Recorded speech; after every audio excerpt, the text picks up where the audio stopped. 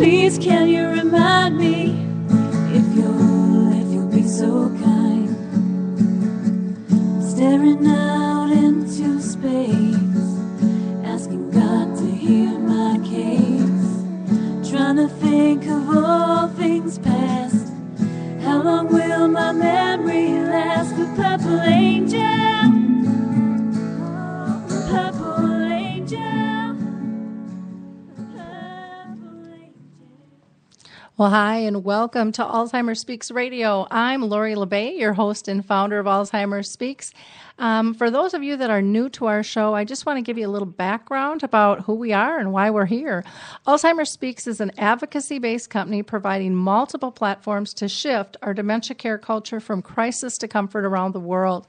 And we believe by joining forces and sharing knowledge and having everyday conversations about life with dementia that we can remove the stigmas attached to memory loss and help those living with the disease continue to live with purpose.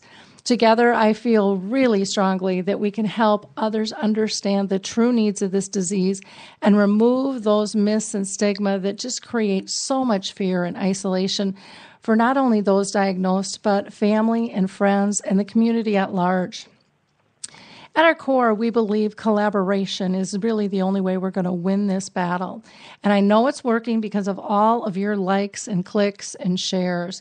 You see, each of you plays such an important role in helping us spread the word, getting the knowledge, getting information and resources out to the public. Every time you like us and share with your Facebook friends, your LinkedIn colleagues, your Twitter tribes, whatever social media you're part of, you're pushing valuable information out, and people will grab it when they need it. So often, many times, people in our own circle of friends are dealing with this, yet they don't talk about it. So please know that your social media, your presence really does make a difference. I also want to let everybody who's listening know that we're always looking for new guests, and we interview everybody, from those diagnosed to families, to professionals, to writers and directors and advocates of this disease. Everybody's voice needs to be heard because we all are in this together. So I would encourage you to reach out to me and just shoot me an email. You can go to alzheimersspeaks.com, click on the big gold button at the top that says Contact Us, and shoot me an email. Know that all of our shows are also in the archive, so you can go back and listen to them any time that you would like. Now, before I introduce our guest today, I do want to just give a shout out to some core organizations that I think are really important for people to know about. The first is Alzheimer's Disease International. They are the organization of all Alzheimer's associations around the world. There you can not only just find who's closest to you as far as a chapter, but you're going to find global knowledge as well. So make sure you go to Alzheimer's Disease International and check them out. There are also a few other organizations that many I find aren't familiar with, and that's when they're dealing with other types of dementia. It might be Lewy body or frontal temporal lobe, or maybe they're having some issues with speech. For speech, you would want to go to the National Aphasia Association, and then again hit the Lewy Body Dementia Association or the Association for Frontal Temporal Degeneration. And for those of you looking for a more holistic approach, check out Alzheimer's Research and Prevention Foundation. There you'll find out about diet and exercise and meditation. If you're looking to get involved in a clinical trial, go to Facebook and check out the Alzheimer's team.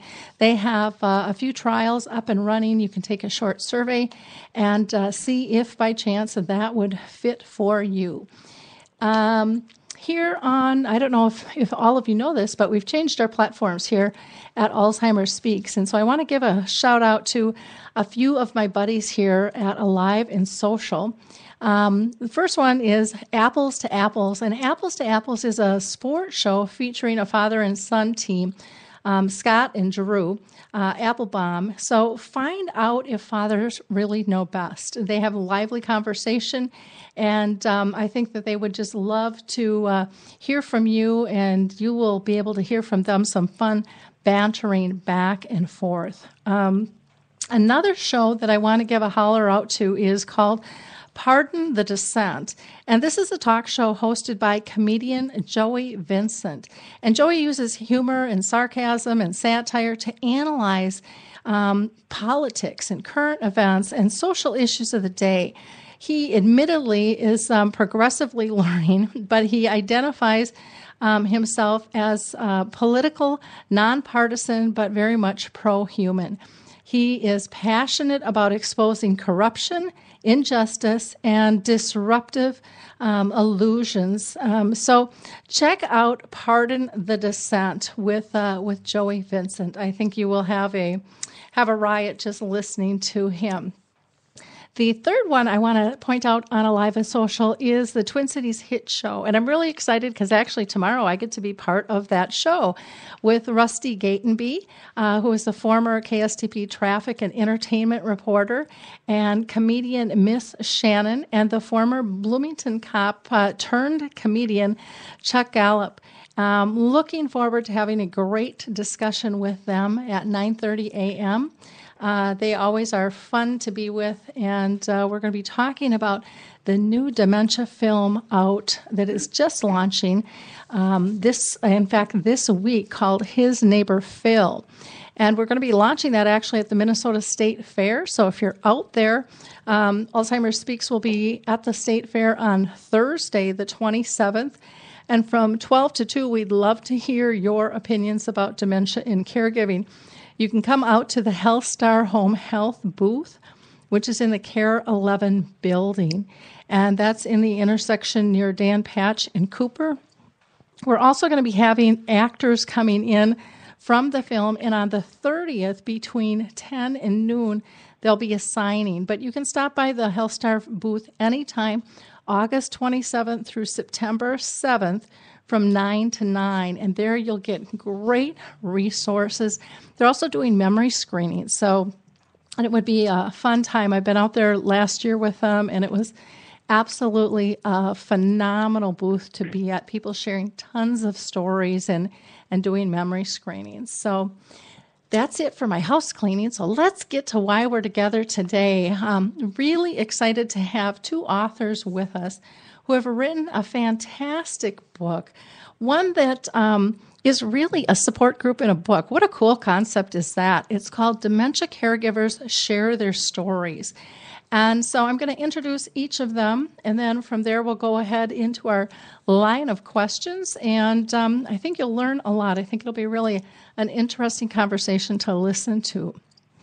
Linda Marcute is a licensed clinical social worker in Wisconsin and has counseled people with mental health diagnosis and or dementia and provided services to their families for over 35 years. She's a trained facilitator and facilitates AD and dementia support groups. And AD, for those of you that are new, is Alzheimer's disease.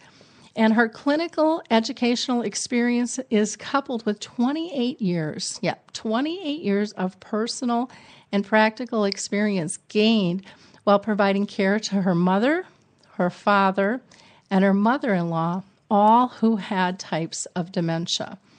She is the co-author of the book we're going to discuss today, Dementia Caregivers Share Their Stories, a support group in a book, which was published by Vanderbilt University Press.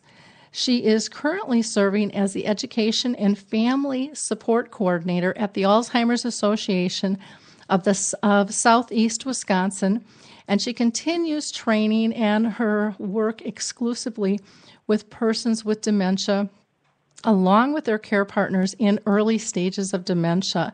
She's frequently requested at conferences as a speaker and provides consultation and training outside of her job at the association. So welcome, Linda. How are you today? I am great. Well, Thank you very much for introducing me. Well, very excited to have you here today. I think your book is a great concept and has lots of wonderful information. let me go ahead and introduce your co-author. Anatole Crane is a facilitator for 2 dementia caregiver support groups at the Family Alliance Senior Center in Woodstock, Illinois, and where he volunteers. He cared for his wife, Martha, who was diagnosed with Alzheimer's at the age of 53. He served on the board of directors for the Family Alliance for over 10 years. And like I said, he is the co-author of this fabulous book. I'm going to just read a couple of quotes that I want to make sure that I don't forget to get in. So bear with me, but I think that they are just really rave reviews of what this book is about. The first one is by Daniel Kuhn, who's a master social worker and the director of education at Mather's Lifeways Institute on Aging, which is just a fabulous organization. And his comments are this: by drawing upon the words of caregivers who have walked the journey of dementia, the authors cast much-needed light upon this long and winding road. Through the experience of caring for loved ones, these unsung heroes have made the path less difficult for others who follow in their footsteps. And I, as a daughter whose mom had this disease for 30 years, I so believe that those of us on this path can make it much easier for the next guy. Another one is by Jim May, and he is saying that the authors have brought to light the stories of family members and friends who have cared for their loved ones suffering from dementia. These stories teach what is possible and remind us we're not alone, a wonderful and vital contribution to the aging society. And again, that isolation and feeling so alone is very overwhelming for most families on this path. And the lack of knowledge in terms of what is possible with life of dementia really needs to be brought to light. So I think this is an extremely important book. So let's go ahead and start. I'm just going to ask each of the authors first if they can give us a little more background.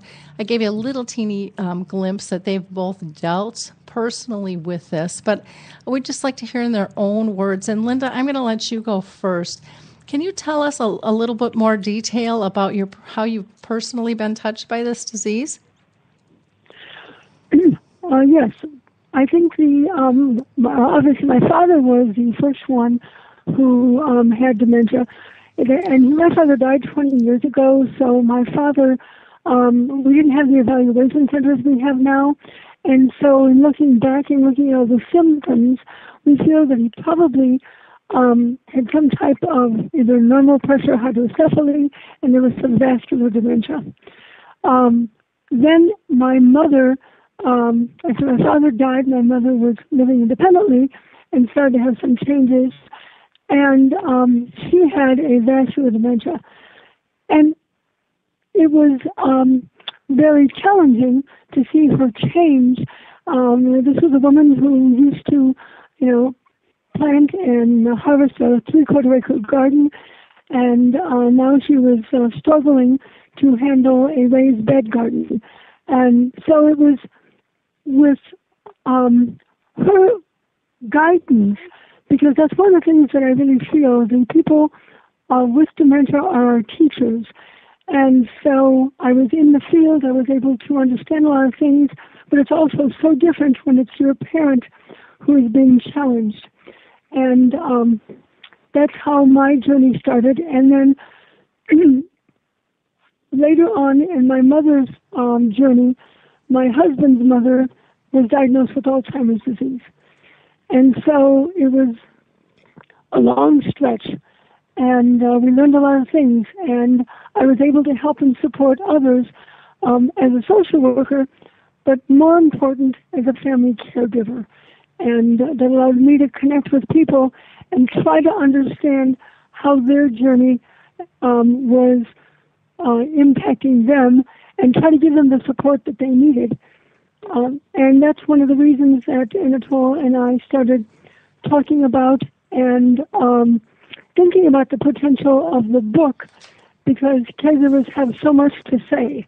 And speaking of that, I think I'll let my co-author and friend Anatole share a little bit about his background. Wonderful. Anatole, you want to give us a little background about how you were touched with your wife's journey?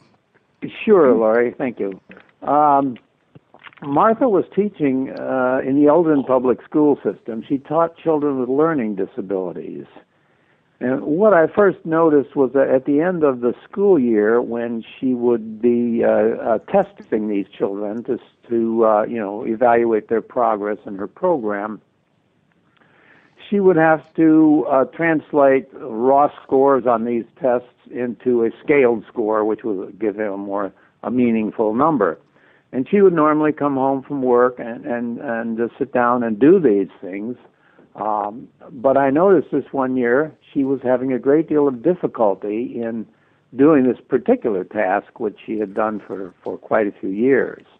So I would help her. I'd sit down and help her read across the line, pick up the scaled score number that she needed.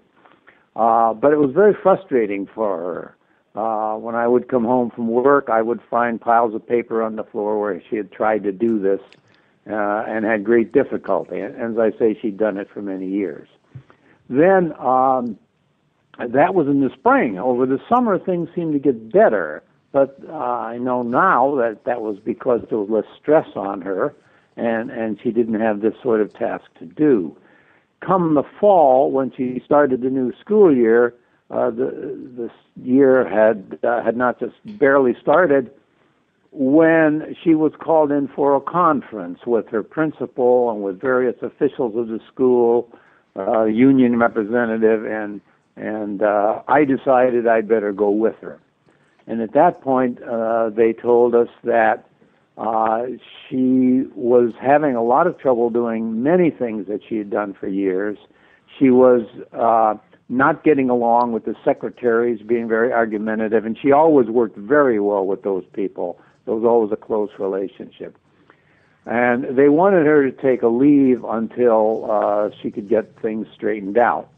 But by the time they did this, I had already made an appointment for her at Mayo Clinic for an evaluation because I was realizing as soon as the school year started that she was having problems again. So we went to Mayo, and after a few days there, which were rather humiliating for her, I think because they asked her, some of the questions that they asked her were probably similar to some of the things she asked her LD kids, and she was embarrassed by it all. But the upshot of it all was that they said it was probable Alzheimer's disease. Martha understood the diagnosis, but she rejected it. She said, I don't have that, they're wrong. So at the time, of course, there weren't the PET scans and the other tools that were available today. And I said, well, they say probable. Means they don't know for sure. Let's us assume that they're wrong, and we'll go ahead and fight this thing and get you back in teaching. Well, obviously that never happened. The disease progressed. We eventually went to Rush Presbyterian St. Luke's in Chicago to confirm the diagnosis, which they did. And things just sort of progressed from there. Okay, wonderful. Well, thanks for that little bit of history. It's helpful for not only myself but our audience listening. And so I appreciate you both being so authentic in sharing that. Anatole, can you tell us how the heck did you and Linda meet? Well, when Martha became ill, I recall getting a phone call from a cousin of mine who had a liver transplant and was going to various support groups. And she said to me, I know you won't pay any attention to this, but you should look for a support group to join. So I did. I called, I found one in Palatine, Illinois, which is close to where I live in Barrington. And it sounded pretty good. It sounded like it would be worthwhile. Then I called Family Alliance, and I spoke to Linda. And by the end of our conversation, I said to myself, well, this is where I want to go. this person speaks with such knowledge and such empathy, and obvious from her questions, she knows what she's talking about and cares. So I started going to support groups. There was Linda, who was at the time, pardon me, who was at the time the clinical director at Family Alliance, support groups that she was running. Okay. And through that, we became friends. We went to conferences together, and we wrote the book, and we're still great friends. Okay, great. Linda, can you tell us why you two decided to take this project up, and is there a story behind that? How did you even start the conversation to write a book? Well, one of the things that happened is as Anatole and I got to know each other, and as we saw the challenges that caregivers face, but also the successes they had, we realized there was nothing out there that really reinforced everything that the caregivers do right. It's so hard when you are responding to the needs of an individual who's changing in spite of your best efforts to gain any sense of feeling good about what it is you're doing, because they keep on changing and you have to keep on learning. And so we said there's got to be a way for caregivers to be reinforced for everything that they're doing and how they're responding to challenges, and they need to get their story out. Everybody has a story. That story needs to be validated, and that's through the support groups we could see that happening. People would share their story, and others would shake their heads. And for one of the first times, people were able to be accepted, and others understood. And that has so much power, that energy that was in that support group, that we wanted to have something out there that would be available to other people that may not have a support group near them or may not have been told, as Anatole was told, to kind of check those support groups out. So that's kind of how we got the idea and started through the book and started through the stories. And if it wouldn't be for Anatole, I probably would still be collecting stories, because I enjoyed that part, because people felt so good for one time to have someone sit down and give them 2-3 hours, maybe an evening, 2 evenings, to share everything that they did and how much they had accomplished, because they never get to do that because they're so busy doing things. Sure. Thank you, Linda. Anatole, she had mentioned it's really about sharing stories. Is there another central theme that kind of runs through the book that you felt you had when you decided to get together and write this? Yeah, there are basically, I think, 2 themes in here which are maybe slightly contradictory. The first one is that you as a caregiver, a dementia caregiver, have within you capabilities and powers that you never knew you had.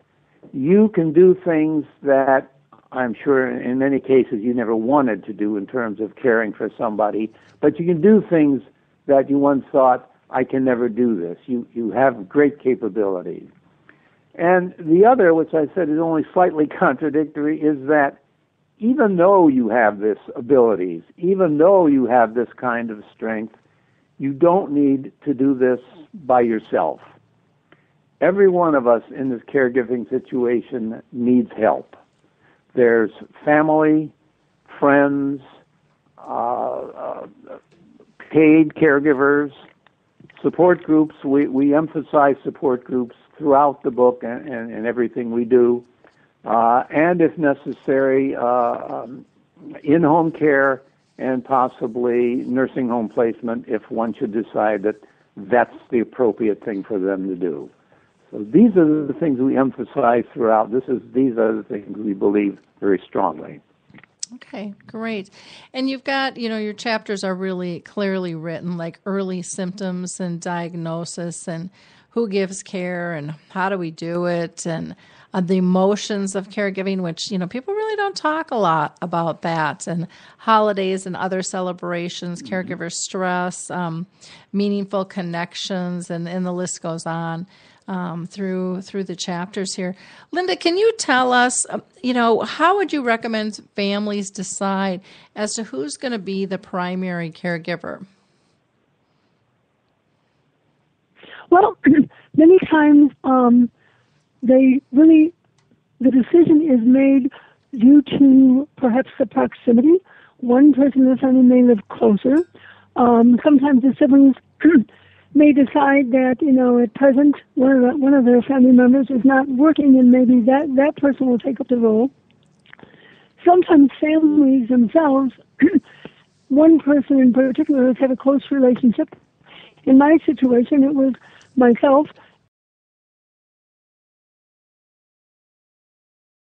and we both shared the care. I think what's really hard is that each family is so different and each caregiving situation is so different that many factors enter in when it's decided who's going to be the main caregiver. After going through and working in the field for so long, what I noticed is that some people can't handle illness. I had a brother who just really had a hard time with any kind of illness, and it kind of felt like if it could happen to Mom, it could happen to me, and so he kept his distance. In my husband's family, and I've seen this in many families, if you still need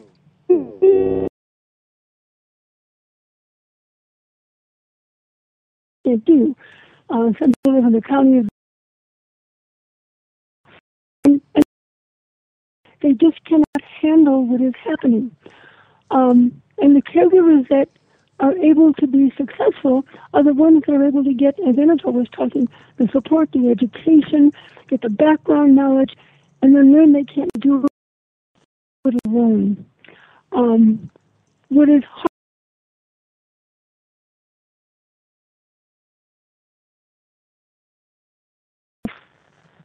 for Mom or Dad. The hard part is that we plan for lots of things and we look forward to lots of things. Most of us never plan for caregiving. And so that's what really makes it hard, because all of a sudden it is upon us. And we may not like it that we have that role, but most times, and for many people, it is something they felt. One of the gentlemen in the book, Jesse, said, you know what, I was there to do it for her. Are they happy when other family members don't come up to the plate? Of course not. And we used to have a saying in the support groups, there's either one member that is figuratively or literally in California. They just don't get what is going on for various reasons. And then there's a totally different picture when it's the spouse who is the caregiver, because that's your partner. And I know that that's one thing that Anatole and I did in the process of writing the book. We started a transition group for spouses, and I asked him to be the co-facilitator because obviously I don't have experience as a spouse, who has someone with dementia that I'm responding to. And maybe, Anatole, do you want to bring out any of the challenges that a spouse faces while they're trying to respond to the care? Well, yeah. With a case of a spouse with dementia, the decision of who is to be the primary caregiver is a whole lot easier. If it's your wife or your husband and he or she becomes ill, you just say, well, you've got something here, when we're going to work with it, and I will take care of you.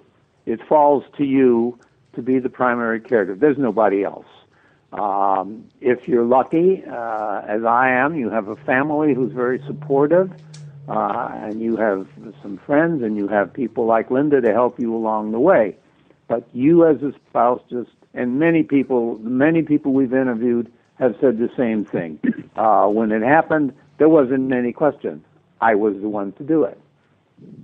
Yeah. And that's it. My dad was like that too. He just so surprised the whole family how he just stood up and just took it on, didn't bat an eye. And I remember having a conversation with him on how are you doing with this? Because this was a guy who didn't cook, didn't clean. You know, Mom took care of the indoors and the kids, and he was the outdoor guy and kind of the sports guy. And he, you know, he couldn't even boil water before all of this. Mom did the financing, all that stuff, and he was just incredible. And, you know, his response was, you know, she took care of us all these years. This is the least I can do, is to be here, you know, for that time. And so it was really a wonderful example to see him set, not only for our family, but for friends, in terms of his courage and his grace. You know, it reminds me a great deal of my own father, who he was not sports-minded, but Mom did the cooking and the usual housework and things, and then she had a stroke. And my dad had a couple of heart attacks when she had her stroke. And when you were with him, it would be, oh, I'm not going to make it. I'm not going to see the grandkids graduate high school. I'm not going to see anyone married. She had her stroke, and he just took over completely. He learned to cook. He learned to clean the house. He took care of my mother. Of course, she never gave him credit. She never said his chicken soup was anywhere near as good as hers, but he made it, and he had never made a pot before in his life. Well, you can't get it all, you know? Right. Well, and you know, when you bring that up, I mean, my mother was the most incredible role model. My mother was a social worker without a license. If somebody needed help or someone needed support, she was always there. And so that was my training in getting into responding to the needs of my family members. Okay.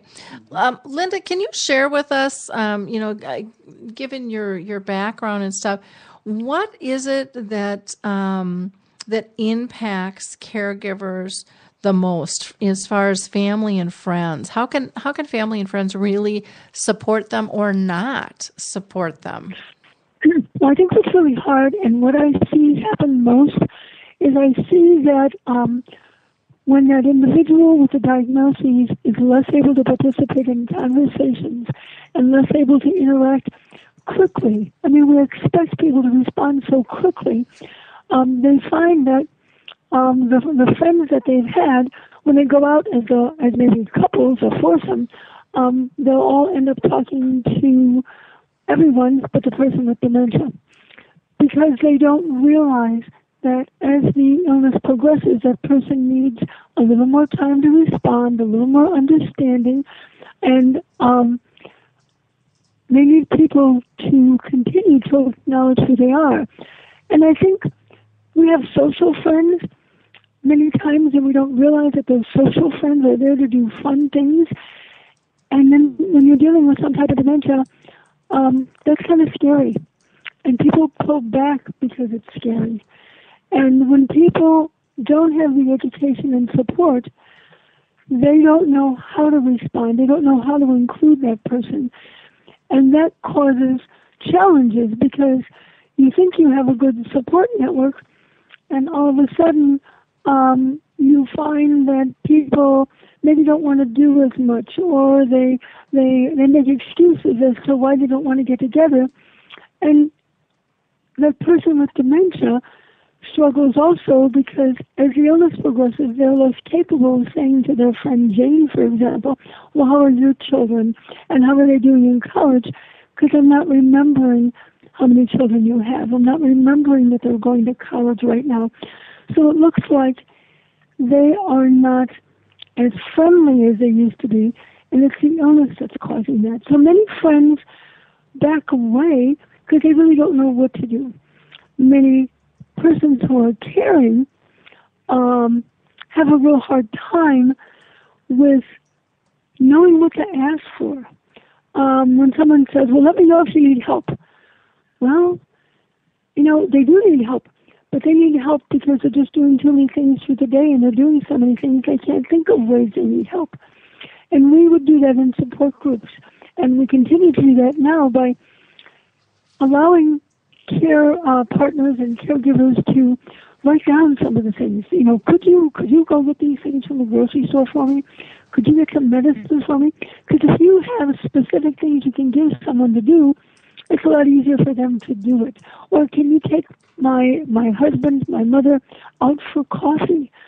Those are the kind of things that we need to think about. But most times, after that diagnosis is given to that individual, the family is very impacted by the diagnoses, and they're really living with that negative framework. They're just like watching and waiting for the deterioration, as opposed to continuing on with living. And that's one of the things that I think makes a big difference. When they lose sight of their friends, or the friends aren't able to give them what they need, the big difference is for them to be able to connect with others who get it, who understand the illness. And the strength of those friendships continues on. An example of that would be that group that I spoke about that Antoine and I started for the spouses. It was a spousal group, and it was for people who were experiencing transitions. And we started that at least 15 years ago, I think. I'm not sure exactly on the dates. But the people that were in that group still remain friends. And the group happened at 3:30 in the afternoon. And after the group, they would all go out to dinner. So they started to connect with each other, develop new friendship relationships, and they were able to and that's what was able to sustain them throughout the course of this illness. And they have gone through that and gone through going to each other's weddings as well as funerals, and they remain connected and strong, and they continue to support others. So it's those relationships, when certain relationships in your friend group and your family group fall away, what can happen if people get support is they can develop new relationships with people that thoroughly understand the challenges and the heartfelt changes that they're all going through, and they can be there to support each other and talk to each other and call each other. Wonderful. Can I add just one thing to that? Sure. Of that group that Linda was talking about, 3 of us now conduct support groups for other caregivers. One was working in schools most of her working career.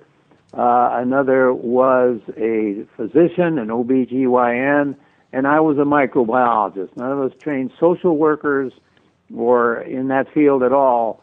And as a result of the group that Linda started and making a couple of us her assistant caregivers, when she left Family Alliance, 2 of us stayed on to run support groups, and the third runs another support group in Wisconsin. So we have only Linda to blame for getting us involved in that way. Well, I think, I do the memory cafes, and people always ask, do we need a nurse? Do we need a doctor? Do we need a licensed social worker? And my answer is always the same: no. You need someone who is compassionate and who, cares about people, who is able to say they don't have the answer all the time, because it's not about fixing people, and who can be socially respectful to everyone. Right. And if they have background in it, that's a caveat in terms of really being able to read what people are going through and read what they need. But it's not about having all the answers. Sometimes it's just allowing people to have a voice and a safe place. Oh, go ahead. And it's wonderful to conduct a group and see how much the members of the group give to one another. Mm-hmm. You have only to get the ball rolling, keep the conversation going, and sometimes I can just sit back and let them help one another, saying very little myself. So you're absolutely right. I appreciate those comments. Yeah, we've got 3 memory cafes, and we've had a few people pass, and the care partners have really stepped up, stayed with the group, and said, we want to help as much as we can. Just let us know how. And so they've been helping with facilitation. They've been getting out and doing more advocating and speaking and being on panels and all kinds of different roles. It's really kind of been fun to see them grow and help so many others that, aren't as far along on the path. Yeah. Well, and that goes along with what that initial group did, that transition group. We presented at the American Society on Aging on the kinds of things that can go on and the positive growth that can occur when you get that support, when you get that help, when you focus on life as well as responding as best as you can to the challenges of any type of dementia. And we see that now in the southeastern Wisconsin regional area. We started out last year with 3 memory cafes. Now we have 16. And the importance of that is, again, it's an activity, it's an opportunity, an outlet for socialization and sitting down and everyone accepting you at your new normal. As care partners, we change. As a person with dementia, they are changing and they're working really hard. But the friendships that they've developed at the memory cafes, at different outings and social gatherings that we have, it has been able to help them to try different things and be enrolled in brain health programs, be enrolled in adult day programs, knowing that they need to get out there and stay connected. It helps to maintain skills for as long as possible. So, Lori, you are so right in seeing the goodness and what can be done, the power of the relationships that are developed when you're attempting to gain support and you're meeting with other people that share some of the same challenges.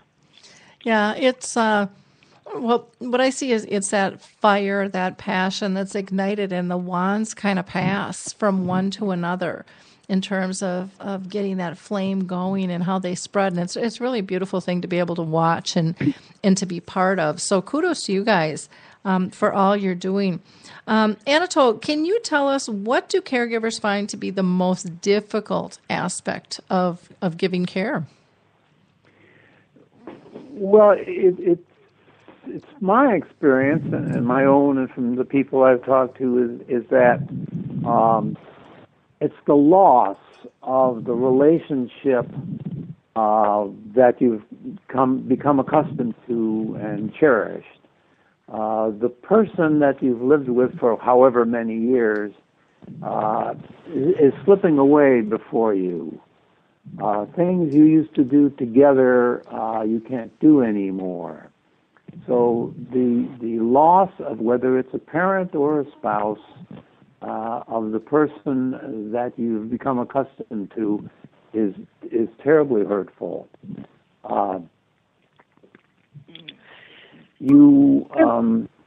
Linda?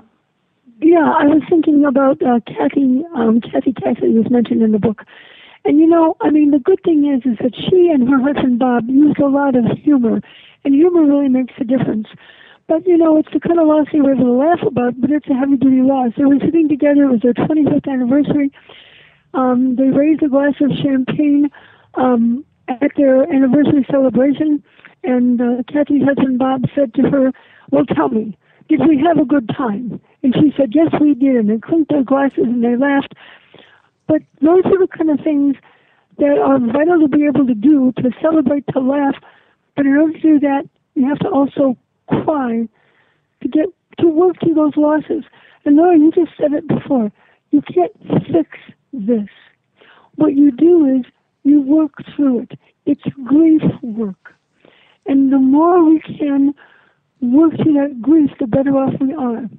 It was Jack Kornfield who said, the things that matter most is how well did we live, how fully did we love, and how deeply did we learn to let go.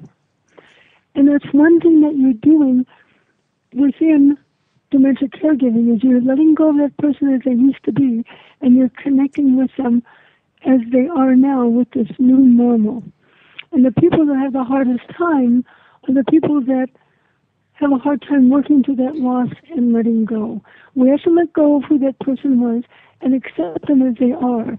And when that happens, then we can still have, like you mentioned the chapter in the book, those meaningful connections, because we can still stay connected to that person, and that can help sustain us as sharing and talking can. But going along with what Anatole said, it's the loss, but it's an ambiguous loss, because the person is right there in front of you, but they're not there, because they're not the same person. And the outside world doesn't have any way of recognizing or acknowledging that loss. And many times people will say to individuals who are dementia caregivers, well, you're so lucky, your mom or dad or your husband or wife is still here. And that can be so hurtful because, well, yeah, they're here, but they're not the same person. And so society has a hard time understanding that. And the more that we can do a lot of things, such as you're doing, Lori, and such as we're trying to do, to allow people to be accepted as who they are no matter what, and learn and better understand the different types of dementia, so we can realize that that person is suffering from brain failure. They have a broken brain. We have kidney failure, we have heart failure, we have brain failure. And that they are doing as much as they can with the parts of their brain that are still working, and they need to be honored. And the person who is caring for them needs to be honored because they have taken up that charge and they're having to work and to change and to get that support because now their partner can no longer support them in ways that they used to. Yeah, I totally agree. There is a book, I'm trying to think of the author's name. I want to say it's Pauline something, and she works, I believe, at the University of Minnesota, called, I think, Ambiguous Loss. And, yes, I have that book. Yeah, yes. And she initially wrote that because of 9/11, but it so applies to dementia and all the multiple levels of loss. And I know on my journey with my mom, it's, you can look at multiple levels of loss, but I also looked at it as multiple levels of unconditional love that I didn't know existed, because it just kept testing me, for another, to rise to another level every time there was a loss. And so for me, it was, I tried to kind of twist it and put it in a really positive light and a way for me to grow as an individual and take that experience and spin it in a way that I felt was healthy for me anyways. And I think it was healthy for Mom too. Oh, exactly. And that person, once you're able to do that, my mother became a philosopher in her later years because she would slow down and take time. My mother never took time. My mother was a hard worker. That's all she did was work. That's all she knew was work. And through her dementia, she slowed down. And I would always take note of these things, the different things that she said. And, throughout our whole life, we lived by the motto, hard work never killed anybody. And it was, if you came in the middle of the afternoon and you sat down, she would say, what's the matter? Are you sick? And she just was so full of everything that needed to be done. And in her later years, I was a long-distance caregiver, and when she came to my house, she was watching me work in the garden. She watched me, clean the flower beds. And then she started to talk, and she said, hard work never killed anybody. And I said, yeah, Mom, I know. And then she said, but not taking a break that's going to get you down. If I might just, along with loss, there's even sometimes extremely late in the illness when you think that the individual is no longer understanding anything, there can come flashes of understanding which just are startling. I think of one episode, I think it's in the book, when Martha was in the nursing home. My granddaughter, Anna, and I were out one spring day walking with her down the street. She was in her jerry chair, and we were pushing her down the street. She was completely uncommunicative at the time. My granddaughter, Anna, and I were talking, and Martha would stare straight ahead, not responsive to anything that was said, whether we addressed it directly to her or not. And at one point, we were just joking about something, Anna and I said, how would it be if I did something or other? And she said, oh, Grandpa, that would be even worsely. At which point, my wife turned her head, looked at us incredulous, and said, worsely? And then turned right back and looked straight ahead again. And whatever it is, it got through to her. She's a school teacher. That's not a word. I know it isn't a word. And she was able to respond to it, to the point where my granddaughter went home and told her mother, Mom, Grandma's getting better, which, of course, she wasn't. Mm-hmm.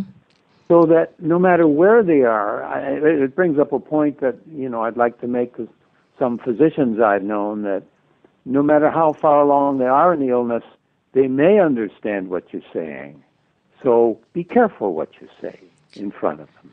I think they should always be conscious of that. I'm a firm believer that they can take it all in. They just can't spit it all out in the fashion that they used to. And if we would slow down enough to pay attention to the nonverbals, we would see that. It's been pounded into people's heads that people in a coma can understand everything that's going on around them. And it's like we need to apply that to dementia. Because there's a lot of very disrespectful things that happen, especially in later stages. But even in earlier stages, when people go to a meeting and they're left out of the conversation and the conversation's about them. And people talk around them. Mm-hmm. Go ahead, One thing that happened this spring that was absolutely phenomenal, we have had these 5 couples in our early stage group, and they have done presentations at the Alzheimer's Association conference in northern Wisconsin, and talked about themselves, how they feel, how they felt about the diagnosis, how they felt about the physician's response to them. And they were given the opportunity to do grand rounds at Aurora St. Luke's in Milwaukee. And so they were available, and one gentleman, whose name is Mike, said, when you're talking to that person with dementia, you think you're talking 20 miles an hour. To us, it's like 50 miles an hour. Please talk to us, but just remember to slow down. And when I think of all the struggles that individuals have had in having people talk with them, most people think, well, in the medical community they would understand. But most times they don't take the time to do that, and things are changing now so that they are taking that time through the work that you do, Laurie, through what we've done, through what Anatole's doing. And that advocacy is so important so that we get everybody on the same page and working with that individual as long as they can. And when they can no longer express themselves as they would like to be so respectful of them, just as you mentioned, Anatole, and you did too, Laurie, when you talked about how we need to be very careful of what we say. You never talk about that person in front of them, because they can hear things all the way through the entirety of the illness. I agree with you wholeheartedly. Yeah. Linda, can you talk a little bit about how can caregivers go about caring for themselves? That's something that isn't talked about enough, and when it is, I think it's still kind of danced around. Can you give us some specifics? Yeah, one of the things that I do a lot, and I've seen the importance is I can almost tell the difference in a caregiver when caregivers start taking life too seriously. And there's a saying, don't take yourself so seriously, or you might become seriously ill. And it is so true. And I think of myself in caring for my mother, and I knew I was in trouble when I lost my sense of humor. My mother was still telling jokes. She was telling them slow, but I was always medicalizing them. So I just didn't get her humor anymore. And that's when I knew I was in trouble. And the one thing that can happen, and then one of the reasons we wrote the book too, is for caregivers to give each other permission to get help, to get support, so that they can understand when you get a diagnosis of any type of dementia, it's not just a diagnosis of that person. It's a diagnosis that impacts the entire family. And if you want to be the one who's going to be there and looking toward and planning for how that care is going to be provided, then you have to take care of yourself. So in support groups, we have speakers come in. They talk about Tai Chi. They talk about stress. We promote caregivers talking to each other. They see it when certain caregivers end up having medical issues that result from the caregiving, and spouses have the greatest challenges with this. Because of that back and forth relationship, they don't realize how much they're doing at times. But it's permission, whether it's you, Lori, whether it's Anatole doing support groups, whether it's myself, to say to them, take care of yourself. Take a break. I just had an email from one of the caregivers in the early stage group who said, thank you for promoting that I get a day out and golf. It felt really good to do something, quote unquote, normal. Yeah. Because they're spending so much time on that person, they're not realizing the impact of that illness. And again, if I do anything, I try to give permission for people to get help and support. Well, and I think one of the reasons it's so important, too, is because after you lose someone, and that might be maybe they move into a community and they no longer live with you, or it might be they pass. I mean, there can be all kinds of different transitions. But one of the things that I find people struggle with is, who am I? Who am I anymore? I've got all this time on my hands. And I know I went through that with the loss of my dad. I was prepared for it when I finally did lose my mom.